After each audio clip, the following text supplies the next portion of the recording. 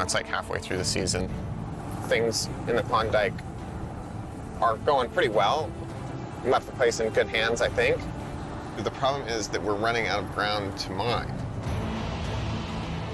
27-year-old Parker Schnabel has left his crew mining Klondike gold while he heads to Alaska. I started my life here, and my goal is to see if there's a lot better ground out there that we could be mining.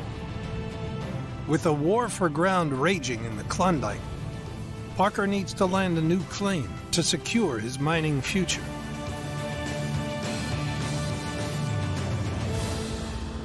How do you make that transition, you know, from mining in one place to the next? It's really difficult, and it's a thing that a lot of miners get wrong. You know, you do it too soon and you're spread way thin. And if you do it too late, then everybody knows you're desperate. And as soon as people in business know you're desperate, you're... Parker's on his way to meet one of Alaska's biggest private landowners, the legendary John Reeves. John's definitely one of those guys that money talks and walks, right? And I'm trying not to be a,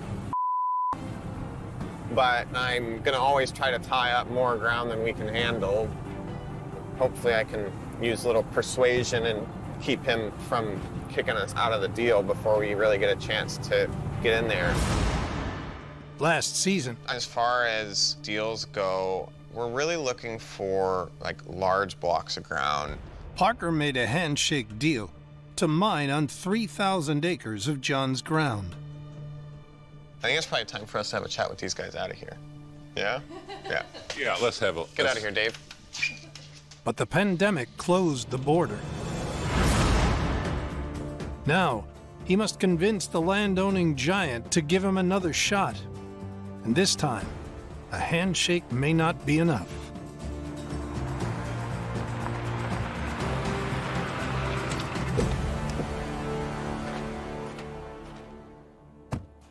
So let's see if John and Drew are here. See what we can work out. Hello? Come on in. Hey, Drew. How you doing? Doing well. Good to see you. Drew Langley is John's son-in-law and right-hand man. I just got a hold of John. He's on his way. Oh, sweet. Should be here shortly. Right on.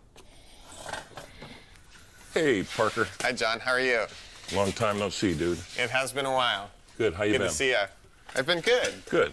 Yeah. Been good. We've been busy. Yeah, you're supposed to be mining up here I know. this summer. I know. It's August. Yeah. It's been on the back of my mind that, or the front of my mind, I should say, that that we didn't make it over here and get set up. You know, like you said, it's August now, and that's why I'm here, is just to sit down with you guys and talk about that and where we left off last year, and kind of trying to pick things back up if we still can. You know, you got some excuses for not coming over, and a lot of them I can identify with. The world's been kind of crazy the last year and a half. So, you know, I just couldn't swing like getting a whole nother operation going with this point with what's going on in the world and what's going on with us, you know. And Yep. But at the same time, I don't want to miss out on what's really good opportunity with you guys. you know, Parker, 35% of all the gold that came out of Fairbanks came out of that ground. Right. So it's not what they took, but it's what they left. Right. John owns 20,000 acres of historically rich claims. Parker's convinced this land could be key to his gold mining future. So Parker, what do you want to do? Last year when we were talking and we did a little bit of drilling out there, like we definitely hit some interesting stuff, and I was hoping to finish proving that up so we can get like a pit defined and like ready to be mined for the spring. Is really what I'd like to do. And I know that it's a big block of ground to keep tied up, and so I'm willing to do, you know, within reason what it takes to tie that up. You can tie it up, but I'm not going to just let you tie it up on a six-pack. I figured that this conversation... If you have something that you want to offer me to tie it up, I'm all ears. You guys need royalties. Well, so as a sign of good faith on my end, I'm just going to bring you some royalties in advance if that works for you. And it'll just go discount towards future production, and if we never produce, it's yours to keep. I'm interested. So I brought that. Okay, look, I don't drink whiskey, dude. I'm a tequila man. It's not a bottle of whiskey, John. Have a look. Yeah, you're gonna want to look inside the bag. Yeah. What do you got in there?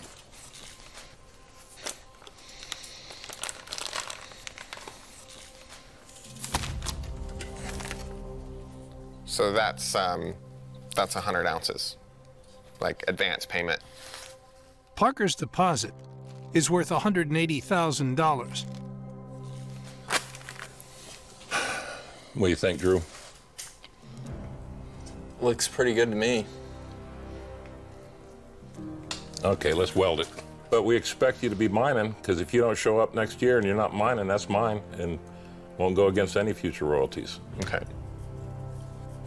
Well, nothing like a little pressure. Good seeing you again, dude. Good to see you too. See you next time. All right. Well, I think that went pretty good. Like, we got a deal on some ground. I'm 100 ounces poorer, but we've got a very productive creek to go explore. I have a lot of respect for Parker for showing up like he did today. He's put enough of a down payment on his future for me to rely on our future. The guy knows what he's doing, and he's a young guy. And there's not a lot of young guys with that big. Parker secured the ground, but it's a huge gamble. He still doesn't know if the old-timers left any gold. And of course, I'm going to hope that we come up with tons and tons of gold, but we'll just see. We better get a drill turning.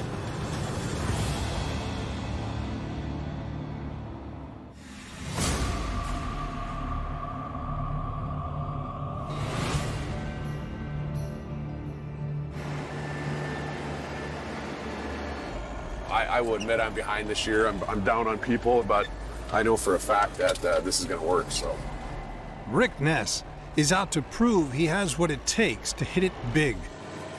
Once Parker's foreman, he's been on a roller coaster ride the first 3 seasons, running his own operation.